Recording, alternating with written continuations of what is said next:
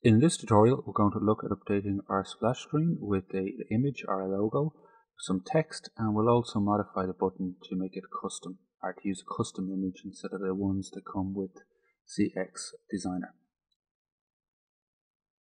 I've given our movie theatre a name, and it's called the Cube Movie Magic for no reason in particular, and I've just used a stock image here of a cube in the background. I'm not using a picture from a movie because it'll probably be copyrighted or something like that.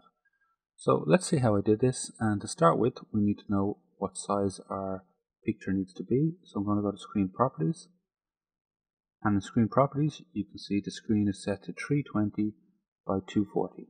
So 320 pixels by 240 pixels. To edit the image I'm using Inkscape. It's free, open source, and you can see this is my image I took from my phone. And there's the text I added. So we can move the text down here, or just leave it up there. You can see here this is a full image, high definition image taken from my phone. But within CX Designer you cannot use high definition images. It only supports 256 colors, because that's all that particular HMI supports. So I'm going to open up the same image now in Paint, and we'll edit it there. So here's my image in Paint.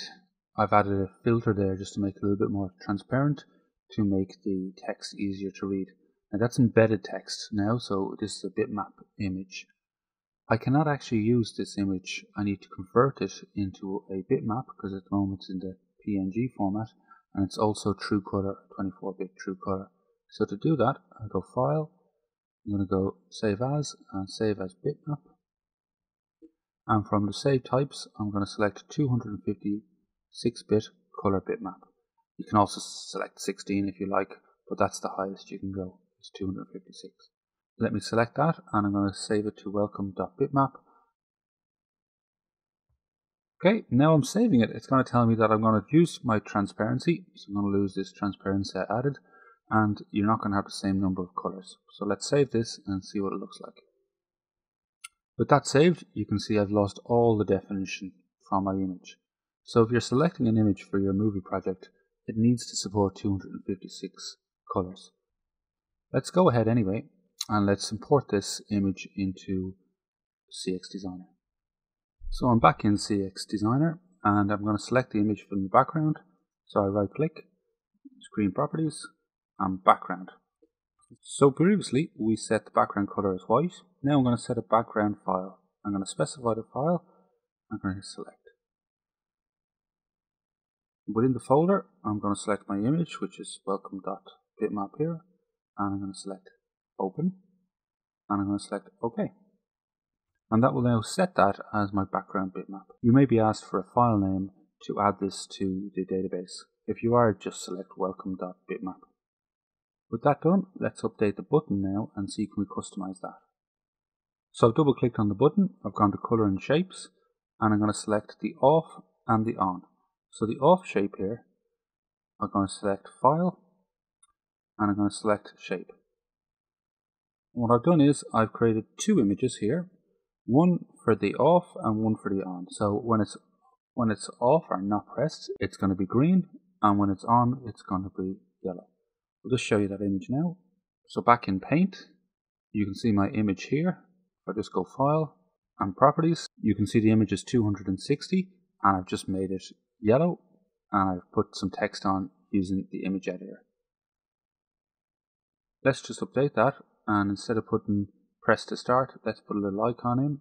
We'll draw a little square, and I'm going to save that. So File, Save As, again, it has to be a bitmap.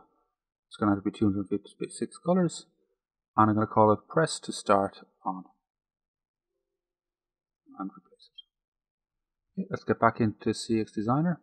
So you can see in CX Designer now, it's updated that with my little red border. Let's give this a file name of well on. You can give this whatever you like once it makes sense to you. And go OK. And then we'll take the on position here, select it, and this time we're going to select the yellow one. We'll call this well on.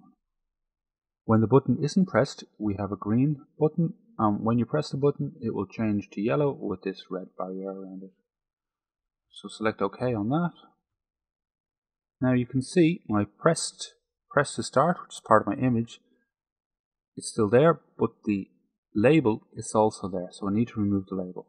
So let's double click back into the button, go to label, and just remove press to start. So that looks a lot better. So let's simulate this and see what it looks like. So now you can see my simulation is running, and I've got my little press to start, and it moves on to the next screen. So I haven't updated this screen, so you can go and update those screens and see can you make them look a little bit more friendly. This is only a short video, that's just a brief update. Thanks for watching.